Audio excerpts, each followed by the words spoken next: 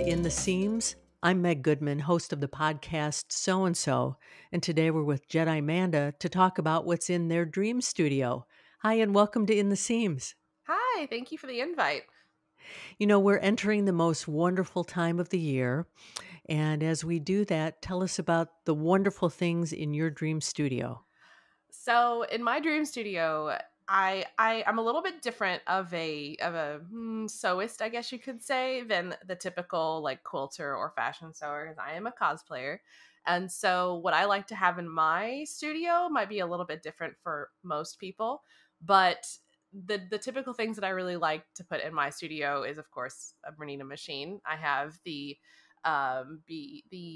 what was it, the B570 QE, yeah, and that's what I have. So that is the top of mine, and great lighting, mirrors, and a rack to hold all of my costumes. So those are my tops, I have to say, for now. So what was it like to design your Dream Studio? It was super cute. It brought me back to the days of when I used to play Sims, the game Sims, and creating a studio from a 3D angle. It was very weird because I'm not really a person that plays a lot of Sims, and so being able to like put stuff around and just have money, no object, and just decide something that I really wanted to have in my house was really fun and kind of exhilarating to see the possibilities that I could do. So what Dream Studio item is at the top of your wish list?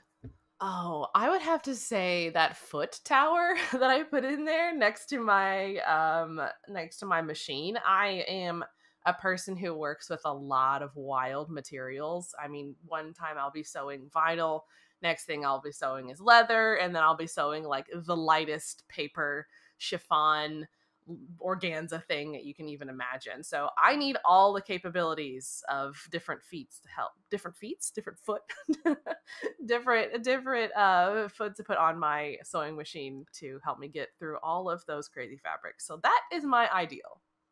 So as the weather cools down outside, what are you staying in and working on this winter?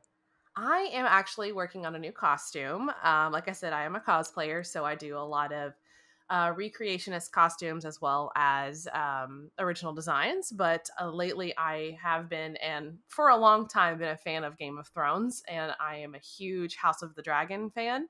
And I'm currently recreating a costume from the show, the one that Rhaenyra Targaryen wears in episode 8 and 10. It's a black beaded gown with tons of embroidery and craftsmanship that is going to be my winter project. It'll take me a couple months and I plan to compete with it. So it's a long project. So that is what I'm working on over the winter. Jedimanda, thanks so much for joining us today. Yeah, thank you. This was fun. And don't forget to head over to BERNINASweepstakes.com to enter for your chance to win the BERNINA $100,000 Dream Studio Sweepstakes.